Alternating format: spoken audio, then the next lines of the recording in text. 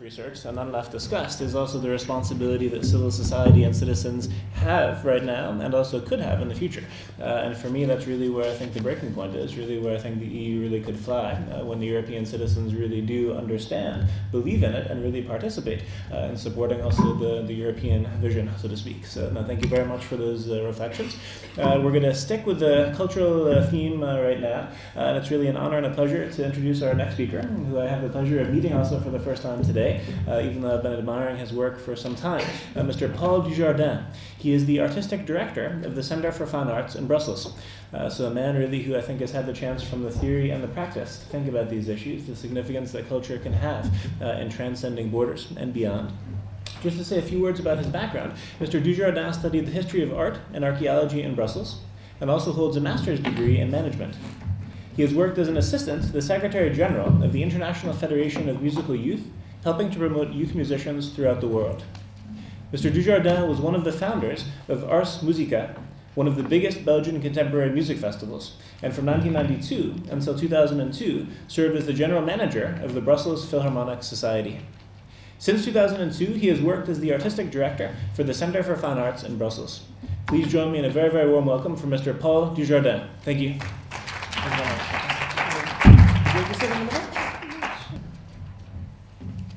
Good afternoon. I didn't know that to see this assembly here in this building of the Commission. So I would be very honored to be only the artistic director of the Palais des Beaux-Arts. As you know, cultural diplomacy and cultural management is something more than only to be involved in the programming. Beaux-Arts is a major institution and a major federal institution for these who living in Brussels or living in Belgium. It was important to give some references. It was built by the civil society and not by public funding. It's a really private initiative after the First War. It's unique, and it became a reference of cultural diplomacy after the First War. No war again. You know, the First War was Flanders Fields, very important. We will commemorate it in the coming 2 years. Even for that reason, more than 150 chiefs of states will come to Belgium in 2014-15 to commemorate this First War. Same time, other events were organized and structured, like La Cité Universitaire in Paris, to give another example. It's a 35,000 square meter building, and the idea was not to collect, but to have a platform to bring all the arts together. International dialogue was visionary at the time and opened the first exhibition with Russian avant-garde in 1928, the last year where during the Bolshevist time Russian intellectual could leave the country before the country borders were closed.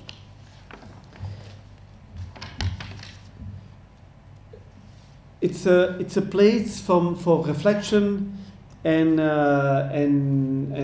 a platform that we created with more than 250 partners, and it's all the different disciplines are presented in that building. It's a major concert hall, there's a cinema, theater, and I would say since I'm involved the last years, we were trying to see how in a European context of organizing type of festivals who were very important in European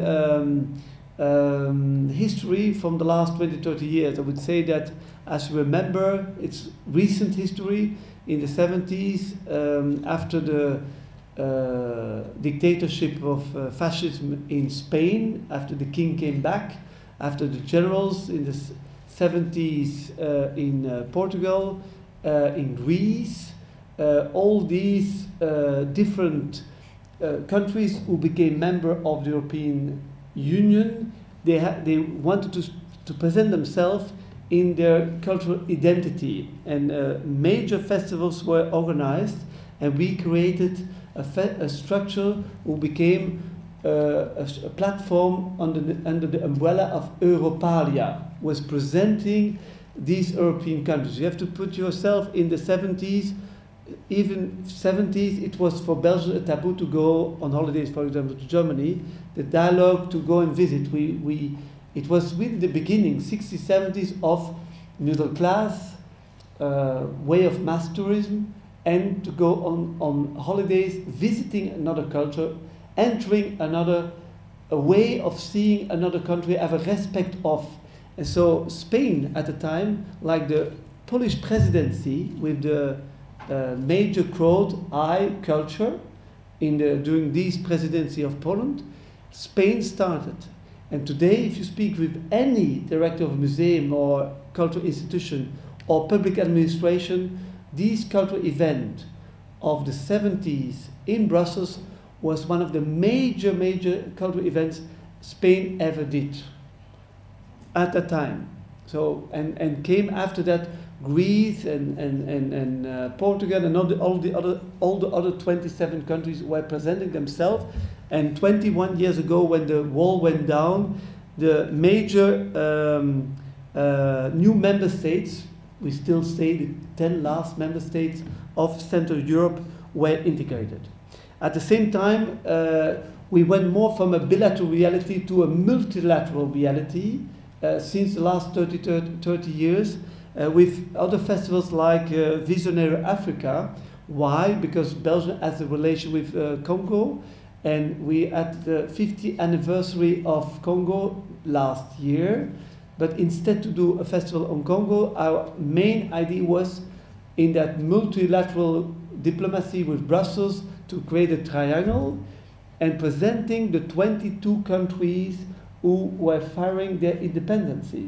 So not only Congo, but having a platform and bringing a platform for Africa in the African-European relations. And so our Belgian commissioner, Louis Michel, who invited to Brussels all the ministers for development and culture from Europe and Africa, who came here to Brussels for the Brussels Agreement. And the Brussels Agreement on that relationship between Europe and Africa, what we can give back, how cultural science, research and technology would help the development of that continent. So Beaux-Arts was trying to bring together in one platform different elements of that policy, not only cultural heritage, but also all what to do with living art today, but also civil society topics, women issues, having also aspect of linguistic, communication, and having all to do with creative economy, cultural industries. So we started with a major project, and we always forget that North Africa or countries like Egypt are member of the African Union. So it was important that in the African capital, in Addis Ababa, with the African Union, a dialogue was started on that third pillar, with the people-to-people policy, and very important because the African continent seen as too much as the lost continent, and in the creative economy, cultural industries, so important to have them with us. So even China, as Africa, have other projects like that in Barenboim, with its West Different Orchestra, receive platforms at the Palais des Beaux-Arts. So we will have a very important program for the coming years on other regions of the world, and it can only reinforce our Belgian diplomacy with a really independent platform. So it's not propaganda, it's really, you have the political reality, you have diplomacy, and you have then that really independent platform who can be an institution as the Palais Beaux-Arts on the level of Belgium, on the level of the European reality, and taking care about what is our more Europe we have, our more regional Europe we have. And that's the reality of Belgium, who is in a tunnel. We just had, as you know, a new government, and that what is the main issue of Belgium is having a very good balance between regional priorities, the federal state, because Belgium is a federal state, And the fellow state is, for me, still the aspect of the nation, two persons, solidarity with the region. And then the third level, a democratic Europe with one day maybe an elected president. So culture in the EU external relations is maybe the most important issue of also the seminar of today. And a great number of initiatives existed, but have to there must be an increasing of interest of that. And we can say that started really since the Lisbon agreements. And the UNESCO conventions was already in that way of promoting cultural diversity. The cultural agenda of the Commission started these first external relations we have today. We know about the film festivals. We have in the more than 150, 160 delegations outside Europe, a certain number of initiatives, but as we know, the subsidiarity of Europe was making that external relations were not competent for all these different initiatives.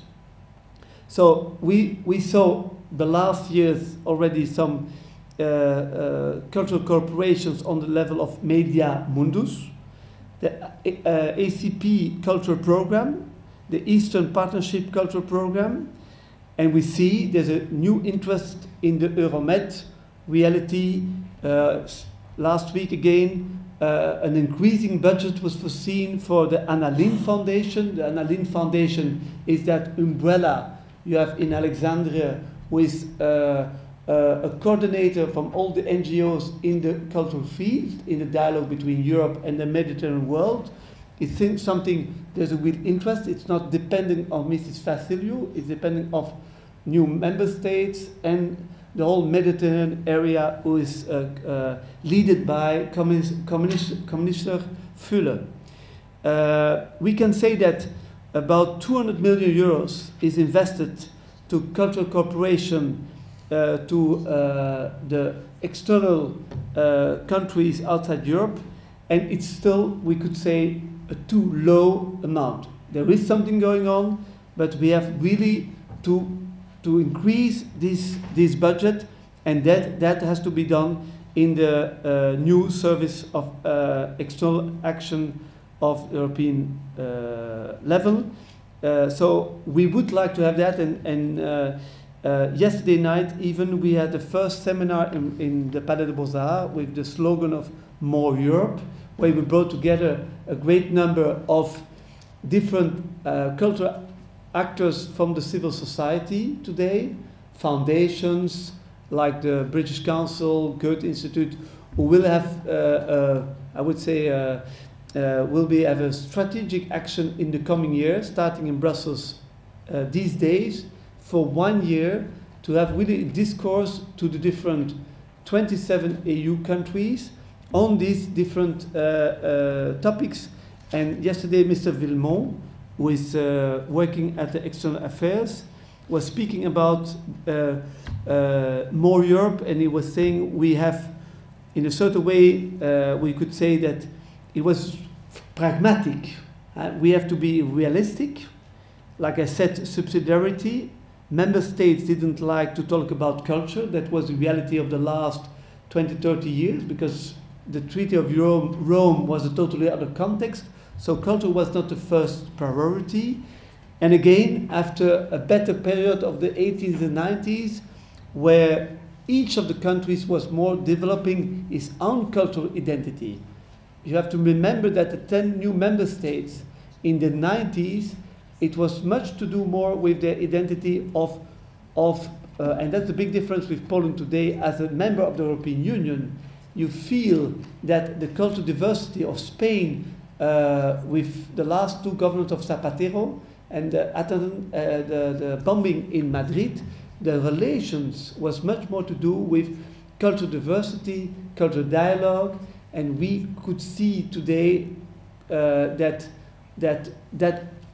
open-minded reality of the last years could come back again to a more strict personal identity. We could see it in Spain and I hope it will not be that reality, because we feel also that by the financial crisis, budgets are cut, and it has, must say, a positive influence in the negative reality that different countries are really trying to convince the Commission, to convince the Council, to convince external relations that working together, for example, countries as Austria and Denmark, were really proposing, let's work together, because today you have all these cultural centers doing a cultural policy outside Europe in their own way.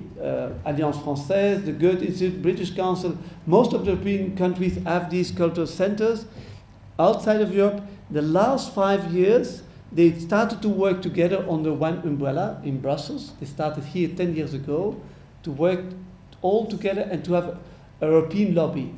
Nowadays, outside Europe, you have all these different cultural centers are more and more working together. But we think that we have to keep it at one side, but at the other side, to have one cultural policy is something we have really to defend. I think that in the cultural diplomacy and the arts, a dialogue with the citizens is a really priority. Cultural diplomacy is, in our opinion, is about people. It's about individuals. It's really linked to values, to dreams, to hopes, and indeed culture.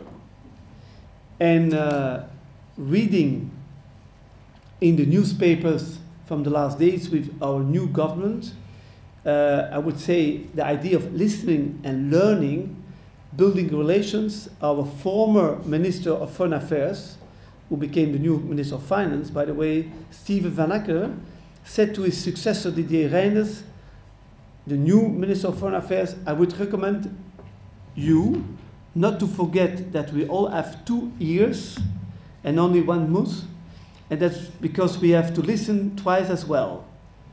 In diplomacy, this is in very important situation to listen and not only to speak. It's not about imposing your worldview abroad, Europe as a former colonizer. And we don't want the idea of a clash, provoking, but an exchange.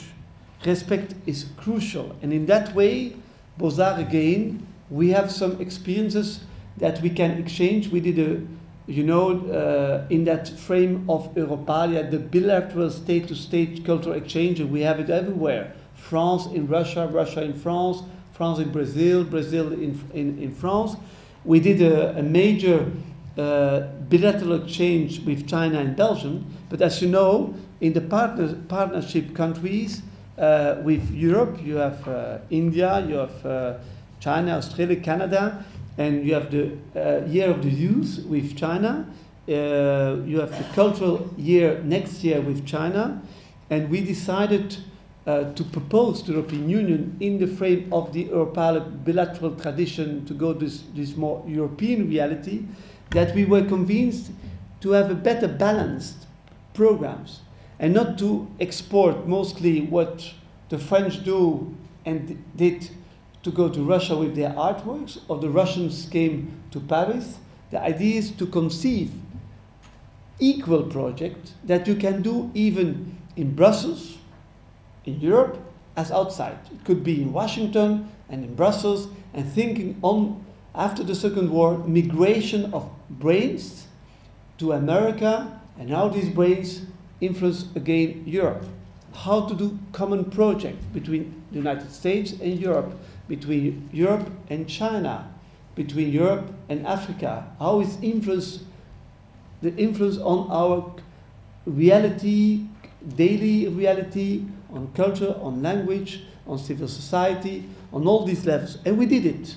We did 4 major exhibitions in China on all these cultural exchange in the Forbidden City, in the National Gallery, and we invited the major artists who were excluded and censored by the Tiananmen events 20 years ago.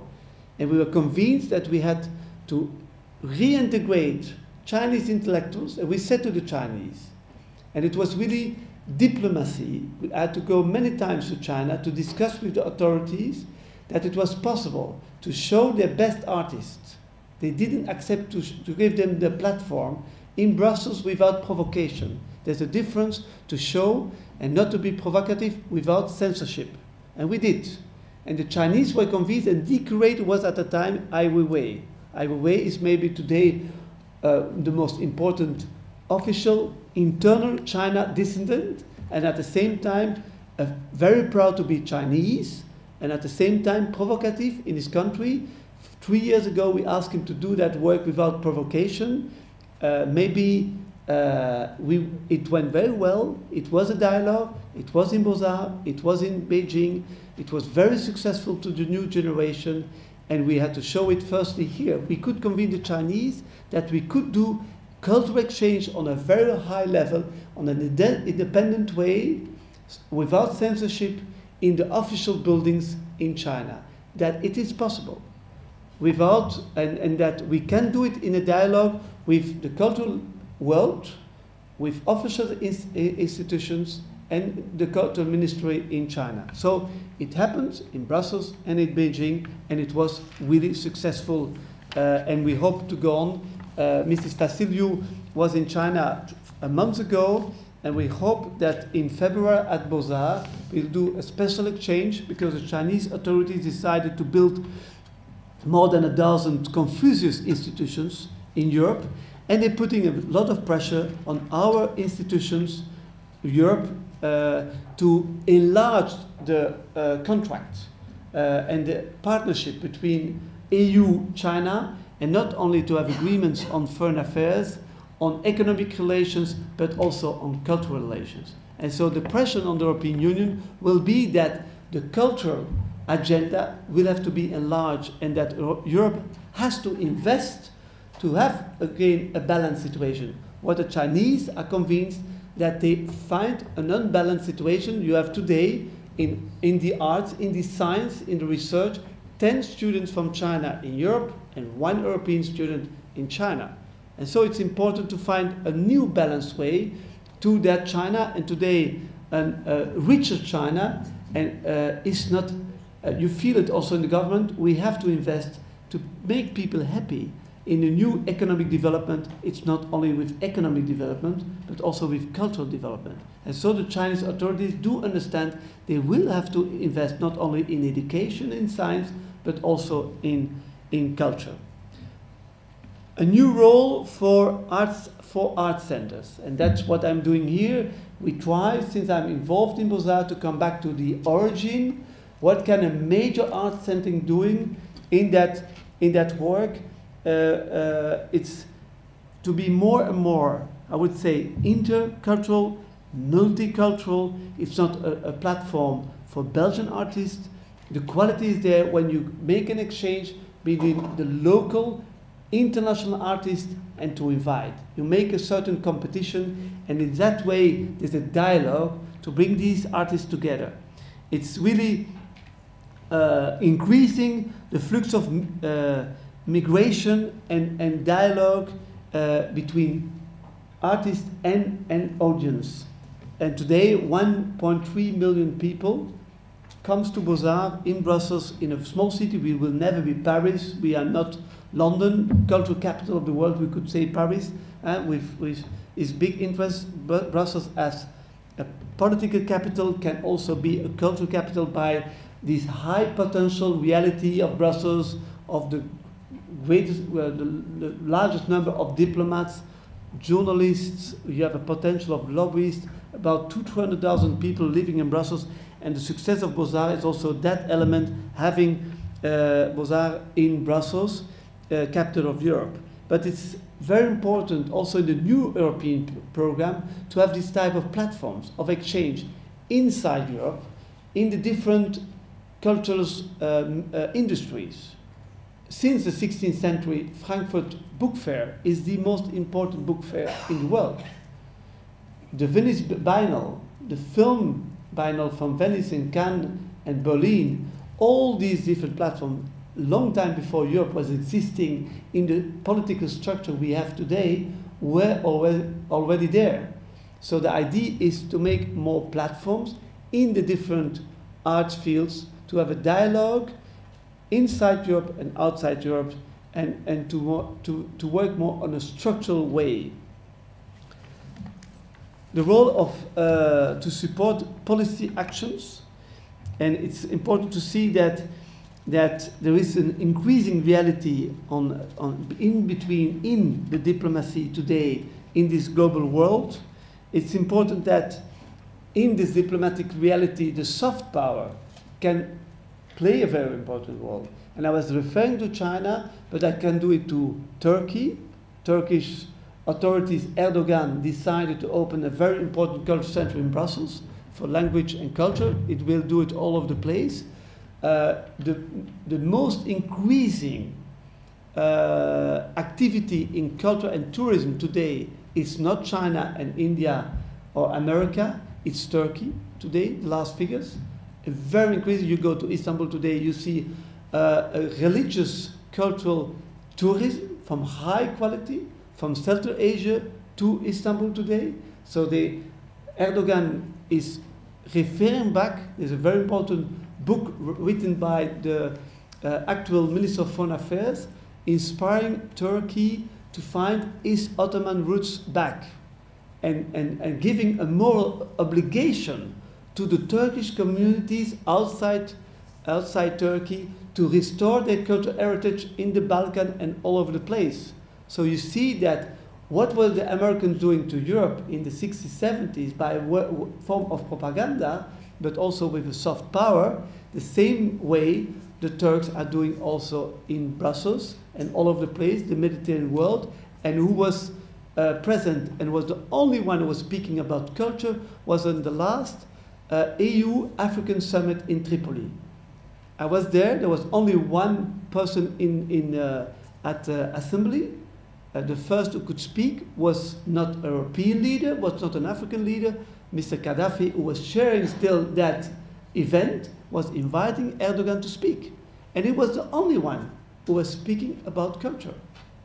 And the most the most important investments in the whole North Africa reality scene are the Turks today, not only by real estate and investing in new buildings, but also in culture.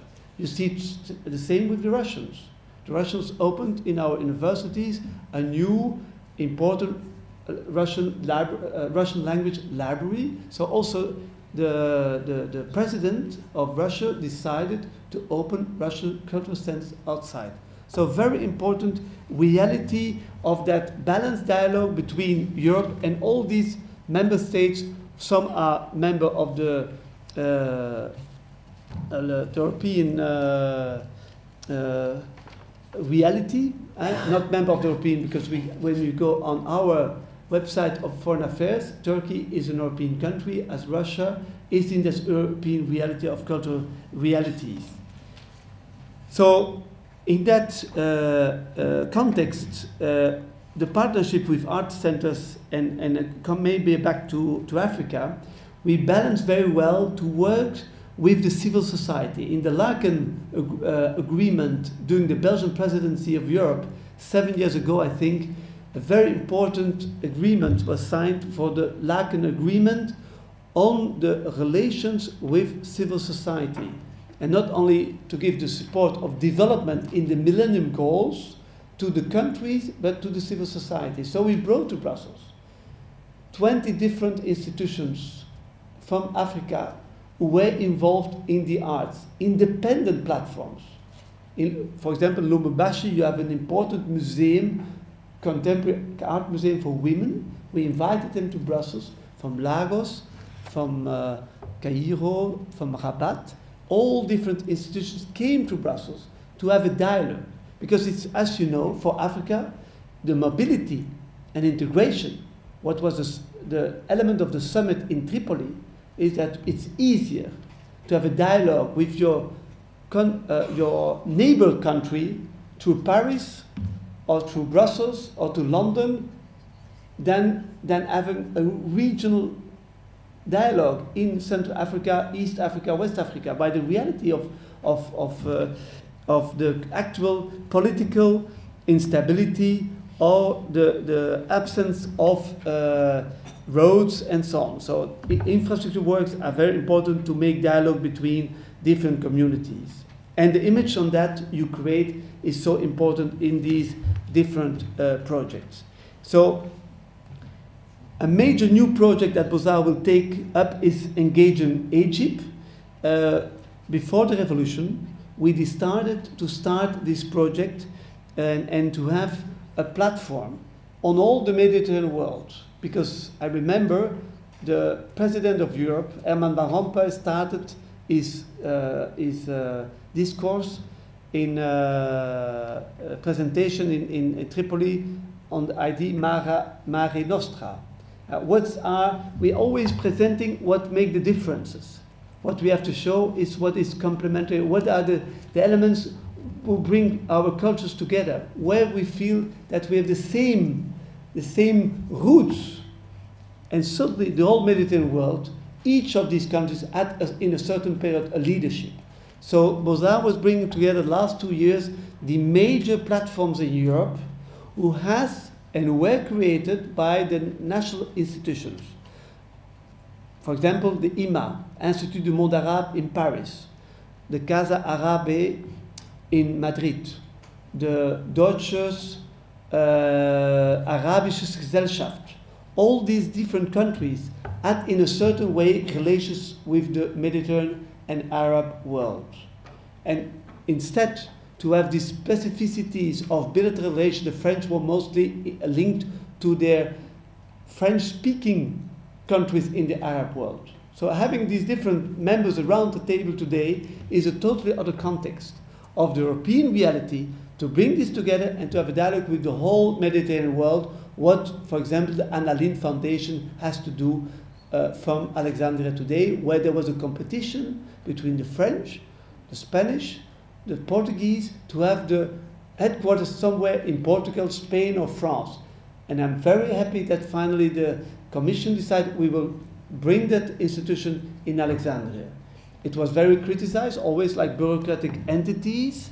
It's a reality, but I think that today, with the head of 2 Catalans, the director of the Anna Lindh is a Catalan who started with the European Mediterranean Institute in Barcelona, left the institute, is a reference today of dialogue between the Mediterranean world and the Arab world with that Anna Lindh Institute. So Beaux-Arts decided that we will start with an Egyptian partnership. I have to go this weekend to sign the final convention. The European Union will invest around 5 million euros to the Alexandria Library, to the Anna Lindh Foundation, and to Beaux-Arts. And it was strange to see that the European Commission was saying we have to invest in development infrastructure in Egypt, and the Egyptians decided we have to be present with an Europalia in Brussels. In a certain way, it was 2 different visions. The Egyptians want to be here, and the Europeans want to be there. What we decided to bring everybody together and to find a way that Egypt is not only a country with identity we're giving to them, from camels and pyramids. It's always their choice in the promotion from the last 10, 20 years. In February, just after the revolution, there was the greatest number of tourists ever from Belgium who were on holidays in Egypt. In all these hotels, but not to visit Egypt, only to go on holidays there for the sun and the pyramids and the camels. And the idea was how making a new identity after the revolution, after the post-Nasser and the Pan-Arabian reality there, it was important to have a new reality on their own identity. So we will create a platform with the Egyptians, with Europe, and for the reason of stability, we started this project in 12, 13, and 14, but 14 will be the first project in Egypt. We invite already in January. The Festival of Cairo is the major film festival for the Arab world to show in Brussels to all the European entities and the Belgians and European realities all the materials of the revolution, because most of the filmmakers stopped to film professionally the last year, but they were bringing enormous contents of interesting information about what's going on there. And it was interesting yesterday that Leila Shahid, who is for many years the representative of the Palestine community in Brussels, said very nicely when she came to France as an ambassador, nobody, and the negative impression of Palestine was so negative. And so she was like in a desert. And she said, I wanted to create an oasis in the desert of Europe, knowing better my culture. And she decided to organize a big cultural festival in Paris on Palestine region and with Palestine artists, but also with other artists. And so it had such an impact in Paris.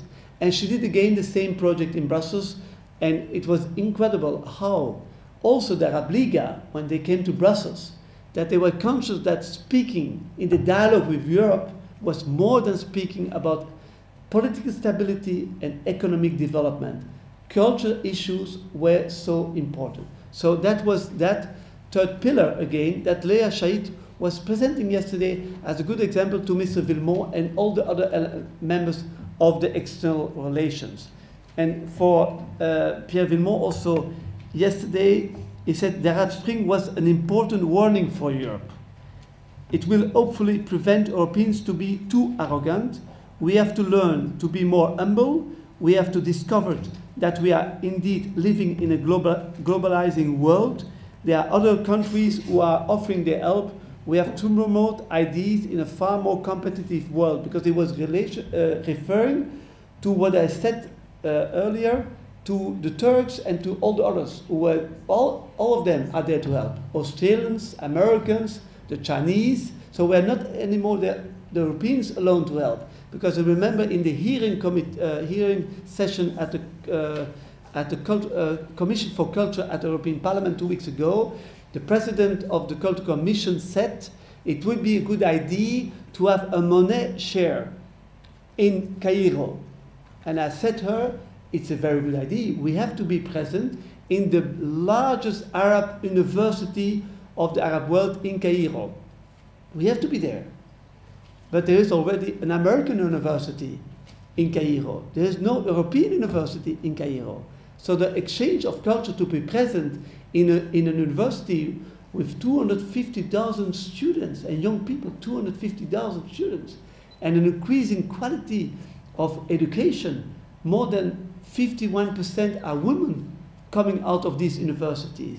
So the situation of development and minorities and women issues are totally different, and we don't know all these elements today. We have to inform ourselves much more on this cultural relation. I saw to the rating of universities on business schools and science and medicine.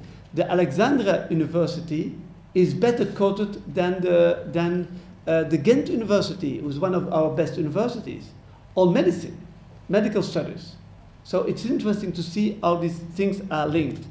And so that will be a major project for the coming 3 years with different countries in the Mediterranean world. And in the first place, we could conclude with some recommendations from our side. A real strategy of cultural policy for the external affairs is really a must. And the cultural cooperations with countries outside Europe will really help on a more structural way of a dialogue between Europe and these partner countries.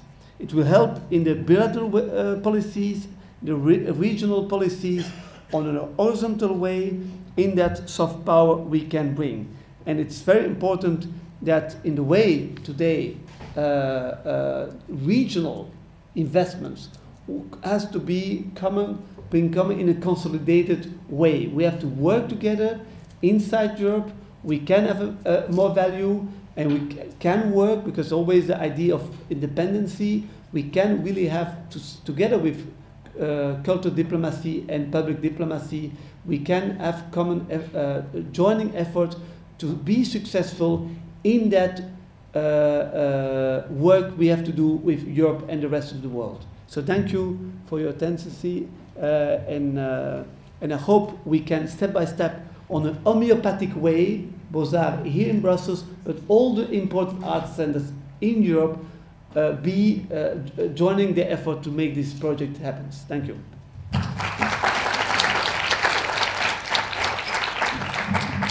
Thank you very much for definitely a highlight in the keynote address. I just want to unfortunately, we didn't meet each other earlier. Here I am founding the Institute for Belgian Diplomacy, and we only meet now. But I think clearly we share many of the same visions in terms of the great potential culture has to serve as a vehicle for diplomacy.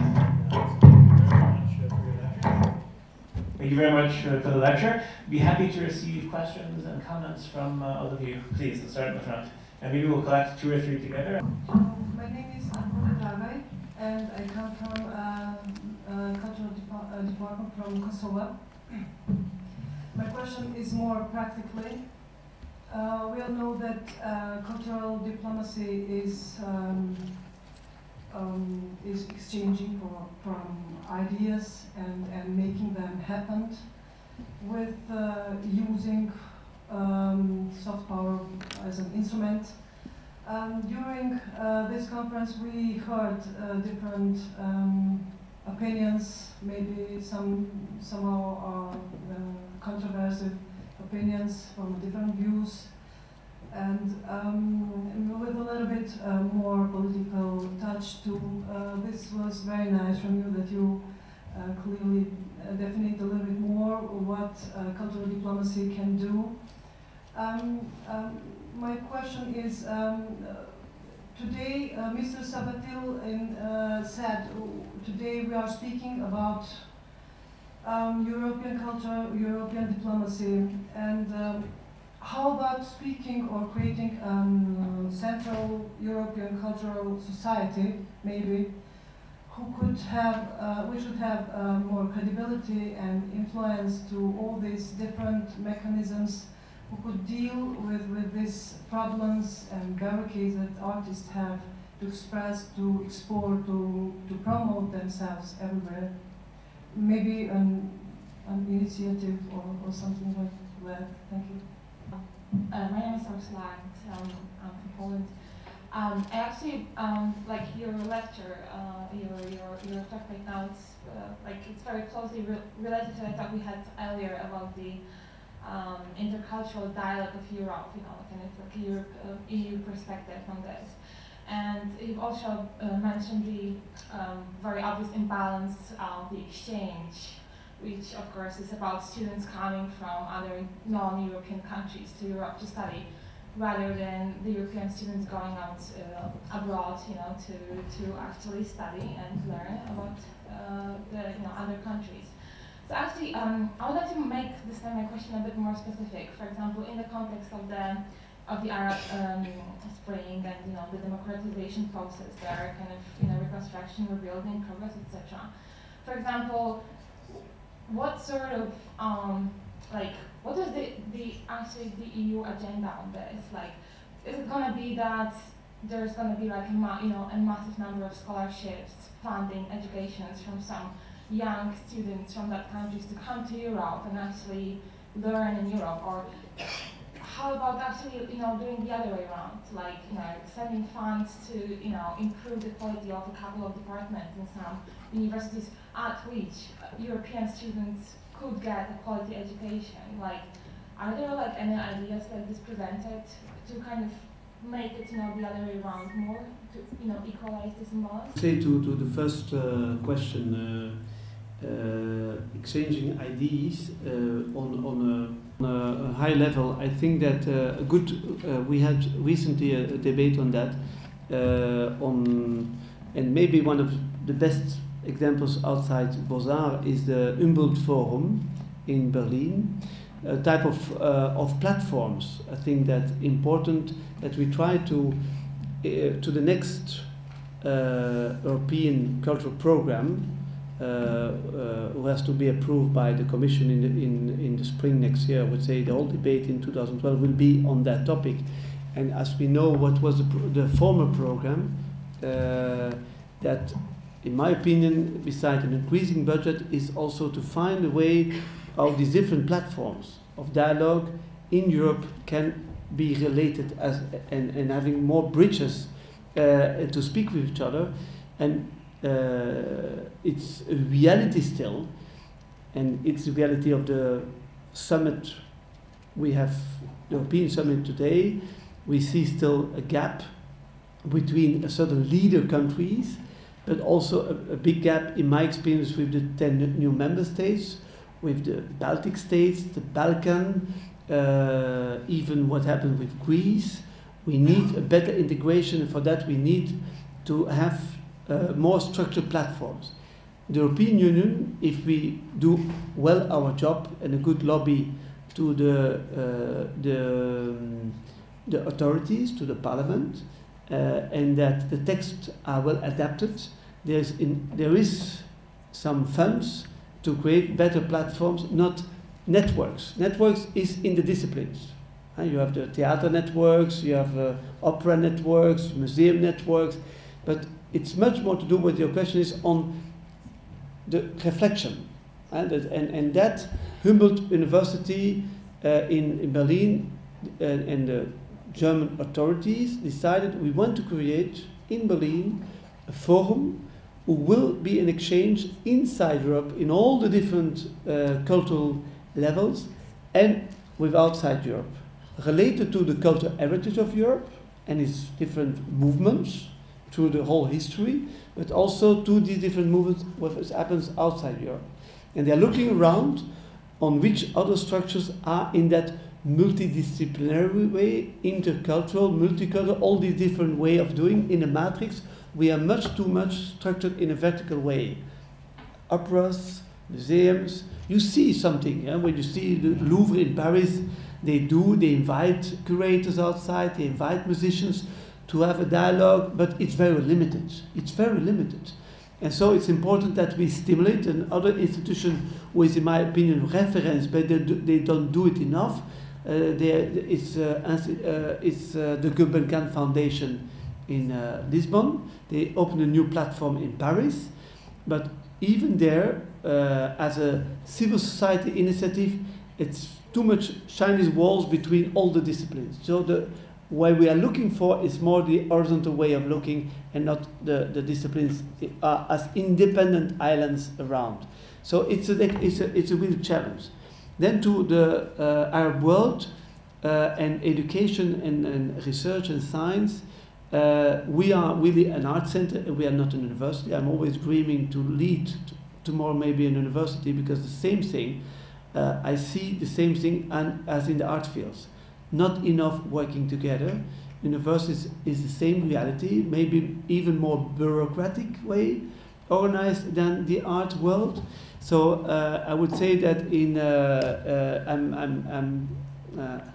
I'm not in the right place to speak about because Belgium is one of the lowest numbers of students who even try to take opportunity of the Erasmus opportunities. The Belgians children like to stay home by their parents and not to go, and that's the difficulty to go out of Europe. I say that to my 4 children. The future is outside Europe. You have to go and discover, you have to take the risk to go out, to study another place, and that's when I would say my first mission, and to really to stimulate that way of doing. But we have to create these opportunities, fellowships. We don't do it enough. And I hope that the European Commission, beside if spending $1 billion, because it's a budget, we spend it like for the 3 countries, Libya, Tunisia, and Cairo, Egypt, a very important budget is spent for the democratization process to the civil society, but it's still too much linked to infrastructure development, medical support, than really the level of research, science, and exchange with universities. And when I'm hearing diplomats from the other side of in the Arab world, and Leila Shahid even yesterday, it's visas. They have the opportunity to leave the country. And then you have the very delicate discussion of the brain drain you have with the United States. So the problem, how to balance that students can come here and go back to build their country, to be stuck there with the local reality. So it's so important that migration lines, making that we help, but it's for the local community. Knowing that the Arab world inside, today they are giving so many opportunities to do it there. I was visiting the new universities of the Emirates, the Doha University site with the American universities. I'm very impressed to see the high quality.